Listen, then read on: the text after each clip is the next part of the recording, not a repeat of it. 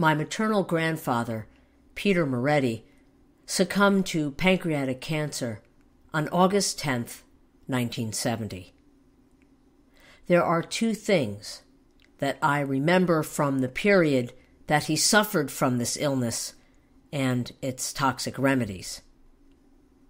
I can recall going with my mom to my grandparents' house so she could give him an injection.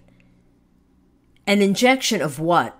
I don't know, because I was only 4 or 5 years old when we were participating in this ritual. False hope. The other thing I can remember is going with my mom when she went to pick up Grandpa Peter after what must have been his chemo treatments.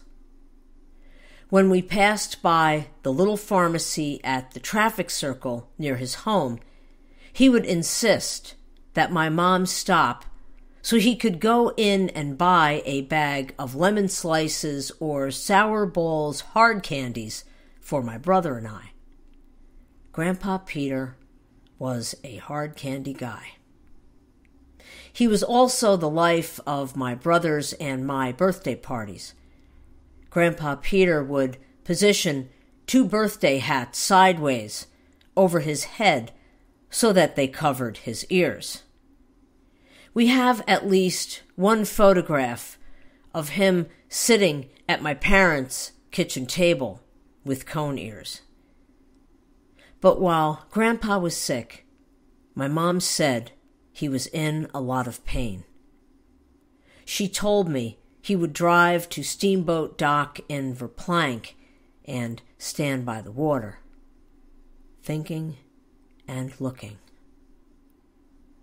This is what made his stops for hard candy so, well, miraculous. There was just no pain big enough to stop Grandpa Peter from buying hard candy for his grandchildren.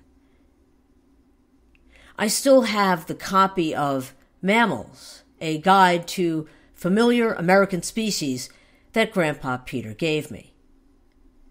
It's really beat up.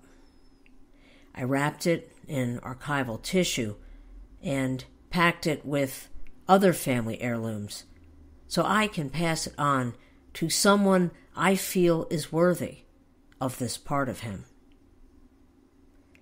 At the time he got sick, Grandpa Peter was building a new house for him and my grandma Minkie.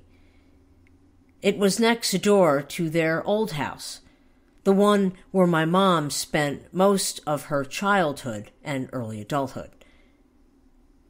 I truly forget how it got finished or who finished it. But it got built and my grandma Minkie moved in.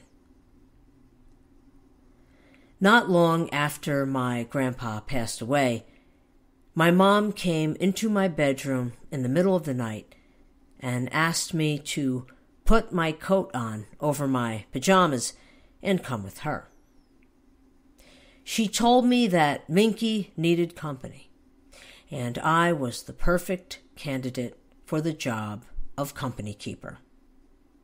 It felt like an adventure, tiptoeing out of our house with my PJs on and Mom driving me over to Grandma Minkie's house. I remember sitting in her den and her explaining to my kid self why she needed me there. I am missing your grandpa and don't want to be by myself tonight. She kept Grandpa Peter's glasses on the hearth of her living room's fireplace until she passed away in 1988. I don't know where his glasses are now, and neither does my mom. Maybe if I extend my arms far enough, Grandpa Peter's glasses will find me.